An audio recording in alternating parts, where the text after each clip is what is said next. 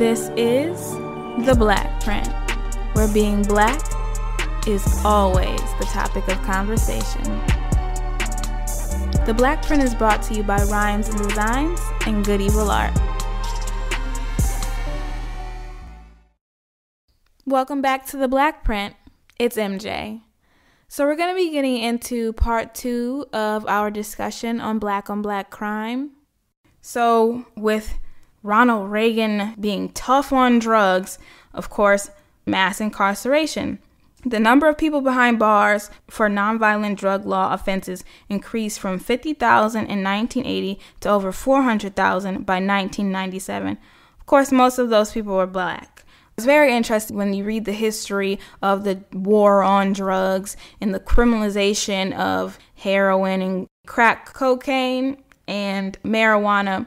And then you look at how the government is dealing with heroin now, and how the white people are dropping all over the place, overdosing on heroin. Everyone wants to talk about empathy and sympathy and talking about rehabilitation programs and like these actual effective drug education programs and yada, yada, yada, because apparently white people overdosing on heroin left and right is not a governmental plan. So there's these real solutions to maybe counteract the problem, but there's certainly not the push to criminalize white people for their substance abuse issues like black people were criminalized, even though when other people have substance abuse issues, it's called a disease, but when it's a black person, they're criminals. Now, with the number of people incarcerated based on non-violent drug law offenses jumping from 50,000 to 400,000, now there's a problem of who are the people that are being incarcerated. These are people's fathers, brothers, uncles, mostly. But these are people that add to the community. These are people that take care of their families. And now you have less and less of these people around. And then, once they get out of prison, what do you do with someone who has a felony? Where do they live? A felon can't live with you and you get government assistance. Then you have to turn this person away because your kids aren't going to starve because their dad, uncle, brother went to prison. And then there are the guns. This is one of the things that just blows my mind when I see some of these cases or I hear some of these stories or I see some of these videos. And it's like, where are people getting these guns from? These people have military grade or about military grade weapons somewhere in the hood, the projects, the ghetto.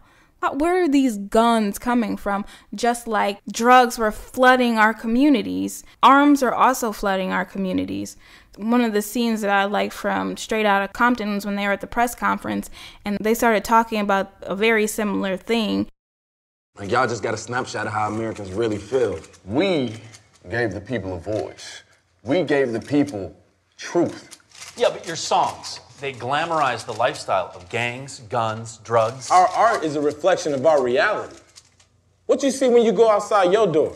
I know what I see. And it ain't glamorous. You get AKs from Russia and cocaine from Colombia. And ain't none of us got a passport, so might want to check the source. So, late 70s, early 80s, the government started pumping drugs into black communities. Cocaine was coming in by the truckloads, by the boatloads, and then from there, crack cocaine. When you look at the sentencing laws for crack and cocaine, even though from a pharmacological point of view, they're basically the same drug, it's like 100 times more severe if you do crack as opposed to cocaine. Because black people were doing crack cocaine while white people were doing cocaine, even though it was a large population of white people doing crack. But first of all, they would have to be discovered, brought in, and convicted, which, if they're not over-policing your community, there's a much lower chance that was going to happen. So, government is pumping all of these drugs into our communities. If you've seen the movie Kill the Messenger, it came out in 2014. It talks about this, and the movie is about this journalist whose name is Gary Webb, and he happens upon a story that not only leads to the origins of America's crack epidemic, but also alleges that the CIA was well aware of the dealers who were smuggling cocaine to the U.S., using the profits to arm Nicaraguan rebels. Despite warnings to halt his investigation, Webb kept digging and uncovered a conspiracy with explosive implications. As a result of his findings, Webb's career, family, and life came under threat. After publishing the information in the mid-90s, Webb allegedly committed suicide, and it was labeled by multiple gunshots. But some of the major claims that he made when he uncovered this information was that for the better part of a decade, a San Francisco Bay Area drug ring sold tons of cocaine to the Crips and Bloods street gangs of Los Angeles and funneled millions in drug profits to a Latin American guerrilla army run by the U.S. Central Intelligence Agency.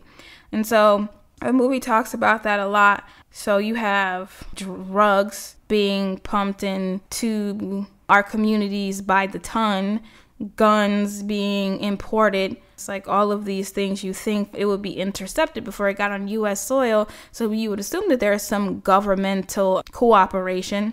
And Los Angeles is a specific example. So there was Rick Ross, also known as Freeway Ricky. It is alleged that in the early 80s, Rick Ross was selling $3 million worth of cocaine, which was broken down further into crack a day. So with the war on drugs and the war on poverty, you have all of these issues. Now there's a huge drug problem, both as a means of employment and also, of course, for the drug users. Both parties of people are criminalized, so the drug users and the drug dealers are going to prison, and they're going to prison for unbelievable amounts of time considering that they're not violent offenses. So the community is losing people to prison for multiple reasons based on drugs. And then, of course, there's the addiction. The Black community is being desolated by addiction and overdose. And so this leads to a lot of children not having parental guidance, not having their parents either, in the home or even available to them because they're either dead, on drugs, or in prison. And so then there's the gangs. And the thing is, the gangs, originally gangs came around and they had a positive purpose, which from what I can recall was based on community development and community defense, because the Los Angeles Police Department brought in KKK members from the South to police the Black communities in, the Los Angeles area, because a lot of those communities were flourishing. Los Angeles itself was founded by a Black person. So they wanted to disrupt the progress that was going on in the Black community. And so they brought in the KKK members to terrorize the Black people. And so Black people figured that they had to, defend themselves from these terrorists called police officers. But then, like Nixon's war on drugs, the government was coming in and getting rid of leaders and infiltrating organizations and, bastardizing anything positive that the Black community had. So with gangs, it used to be about family, brotherhood, or whatever.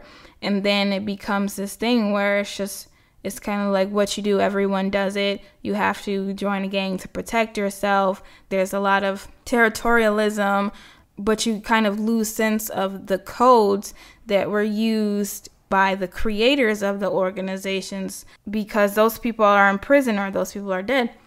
So it becomes a lot of violence and drugs and not a lot of protection or defense or anything that is uplifting the community. Another thing to talk about that was around the Reagan era was rap, was hip hop. So hip hop was born in the late 70s, early 80s. If you have Netflix, The Get Down is a mini series. The first part details, the origin, the birth of hip hop. And so hip hop was born in New York at that time, and it was mostly about bringing to light the living conditions that Black people were subjected to, in the hoods, the projects, the ghettos, and how it wasn't working, it wasn't humane. It just opened up so many people to all of these horrors and the struggle that just caused so many negative outcomes. one thing that people don't really talk about is that, of course, you would think in a very densely populated area, there is very stressful. It's a very stressful situation. And stress and mental illness can go hand in hand. When you're very stressed on a regular basis, that can change the structure of your brain. People are just fighting to survive. They're fighting to live. There's not a lot of personal space, not a lot of green space, not a lot of, opportunity to just take a breath. And then something I've experienced while living in Los Angeles is the noise pollution. I find it very difficult to find a quiet, serene moment to myself because there's always traffic noise. There's always the helicopters. There's always the sirens. And these are just things you hear every hour of the day. And coming from an area where there was a lot of big open spaces and a lot of quiet, restful moments, it makes me feel uneasy. It makes me feel anxious. And a lot of people don't talk about what stress can do to your brain. And so there's just all of these things going on. And the Black people were talking about that, and they were using hip hop as an outlet. They were using hip hop to give a voice to their struggle. But then so many people could relate to the music, so the genre just took off and it became extremely popular in very little time. And of course, capitalism, when white people see something that's working, they come in and try to get the money, get as much money as they can. And because, music is inspirational, it moves our soul, it fortifies us. I assume the execs, the powers that be, figured that while it could do positive things for a community, it could also do negative things for a community. I don't think that's actually where gangster rap came from. I think gangster rap came from people living in circumstances and situations that were just kind of unbelievable, unbearable, but with less of the activism. Because to some degree, if you live in a very, very tough situation, when all you really can think about survival and not being harassed or murdered by the police, or you falling victim to, gang violence or drugs or prison, you might not have a lot of time to have these activist thoughts. And then, if the community has been split up and divided in so many ways, and the population is relatively new, some of the activists, they haven't established themselves or they've been taken out early. And so it's like the grit of the New York hip hop, but without the level of positive messages. NWA came around in 1986 and they talked about a lot of negative things. And it could be said that they were glorifying it, or it could be said they were just talking about their lives. But what they really didn't have was a critical conversation about why those conditions were unacceptable. And, they came in with the misogyny and the complete disrespect of women, which I think was new. That was out of left field, but people embraced it. And I think that is when, white people stepped in and took hip hop over. And that's why I feel like you see people be excellent rappers and they have all these great messages, but they don't get the attention that other people get.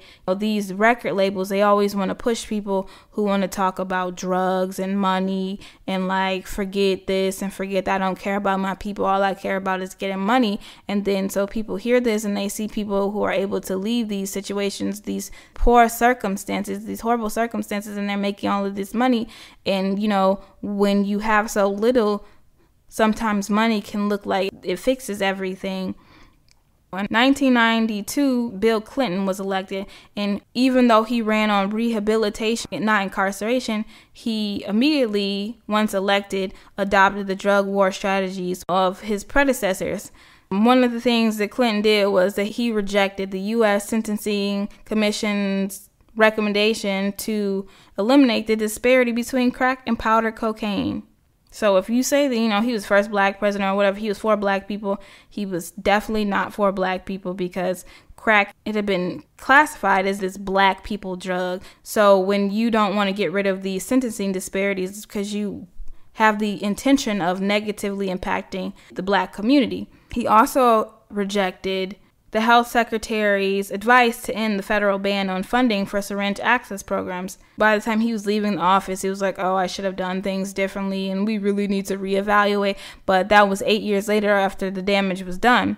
You know, one of the things that he was most known for after the fact, outside of him playing the saxophone on Arsenio Hall, was the notorious 1994 crime bill. This bill included an $8.7 billion reserve for prison construction for states that enacted truth in sentencing laws, which require people convicted of violent crimes to serve at least 85% of their sentences. This bill also created the three-strike law. The Sweeping Violent Crime Control and Law Enforcement Act provided funding for tens of thousands of community police officers and drug courts, banned certain assault weapons, and mandated life sentences for criminals convicted of a violent felony after 2 or more prior convictions, including drug crimes. The mandated life sentences were known as a three-strike provision. So this led to further mass incarceration, gutted our community of all kinds of people who may have contributed in positive ways. So this left us with parentless homes, no community development. So when you look at the present situation, when people talk about black-on black crime, you have to think about the fact that there still aren't any jobs, that there's no community development, no constructive outlets, drugs, no uplifting music. There's a lack of unity because we're constantly competing for very, very scarce resources. So the people who live next to you can easily look like your enemies. And as I said, this is a very segregated country. So the people next to you are the people that look like you. Then, of course, there is the violence. But something they also don't talk about is that some of this is exacerbated by external forces. There's a lack of resources, failing public schools, these guns coming from who knows where. There's the over-policing because, you know, they've painted us as these violent criminals, as these animals, these savages. So that just gives police officers free rein to come into our communities and harass and brutalize and even murder us. Of course, there's mass incarceration, and now there's gentrification. So like these communities that used to be public housing projects are now being bought out. But the thing is, while people say that these areas are being revitalized, they're not being revitalized for the black citizens, the black residents. They're being revitalized for white people with way more money. So now black people are being pushed out, but black people don't have anywhere to go.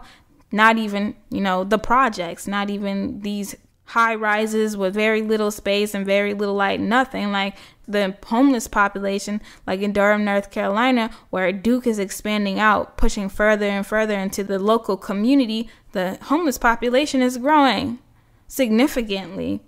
Now there's so much control over our culture. With hip-hop was a voice of a generation, and then white people went and found people that just wanted to make money, and they're willing to do anything and say anything to get that money. And we look at those people as our people, and so we listen to them and we aspire to be these things as well, because we kind of feel like our people wouldn't lead us astray. And then we start buying into music that doesn't speak to our soul, or it perverts our soul. And then with the advent of social media, they get hip to our trends and our cultural traditions way faster. All of a sudden, you see all these white people with these braids and all of these ridiculous things. And then they have the nerve to tell us that they're not appropriating our culture, that we don't corner the market on hairstyles and blah, blah, blah, blah. But, you know, when we are getting denied from jobs, we corner the market on those hairstyles. They try to tell us that they're not appropriating our culture because black people in America don't have culture. But if we don't have culture, then why does the entire world emulate us, try to imitate us, and then make it to seem like they created it? So, I mean, that was my talk on black crime. You know, if you're going to try and have that conversation, you're going to try and use that term against us, it's impossible to do so without speaking to the circumstances and the situations in which we have been put in, the consistent oppression, the deliberate attacks on our community. All of this was set into place. All of this was set into play. And it's very difficult to overcome that when you spend so much of your time just trying to make it to the next day. I'm going to end this segment with a song from Rodney Wright called Breaking Down These Trees.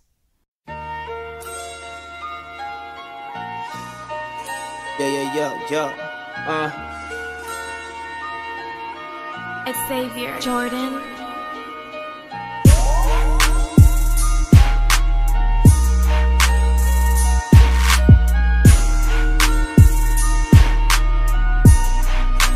You meet me in the headphones. Hey, what's good, Ease?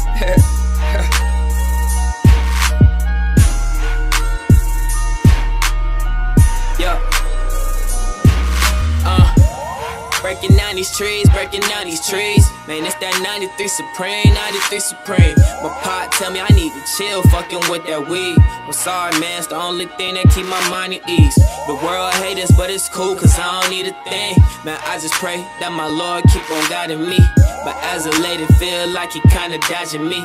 I'm trying not to lose faith, the devil trying me, man. But for that nigga, life don't stop, we just keep it moving. Getting lifted with my niggas, plotting out our movements. I'm trying to get up out my city, niggas always shooting. They call us monsters, but had no idea what we go through, man. It's fucking crazy, cause my mind is sharper than a tutor. But to the outside world, they probably just see us as stupid. Because we all said fuck school for a dream pursuit. I'm trying to take a load up off my mind, I bet this way to do it. Just breaking down these trees. Just breaking down these trees. Just breaking down these trees. Breaking down these trees, breaking down these trees. Just breaking down these trees. Just breaking down these trees. Just breaking down these trees. Breaking down these trees, breaking down these trees. Fingers real sticky from that good shit. Fuck a grinder, break it down with your hands, man. I had to split with my split, cause that's a charge now. But I'm a man, I bust that right down with my paws, yo. Double XL, mag up in my lap. My whole car is starting to smell just like a pack. My eyes low, but man, they been doing that. I'm trying to get right with God, can you get up on my sack? People in the world wanna see you do bad, but when you doing good, they walk around all sad. Damn, niggas out here acting just like hoes, lack of dads. Genocide of my homies ain't it sad, cause we built this country while they sat up on their ass. When you try to run shit, they shoot you in your bag, well, I'ma run it anyway and snatch that cash for the ones that are gon' spark this L, then we ash, yeah. Just breaking down these trees. Just breaking down these trees. Just breaking down these trees. Breaking down these trees, breaking down these trees. Just breaking down these trees. Just breaking down these trees. Just breaking down these trees. Breaking down these trees, breaking down these trees.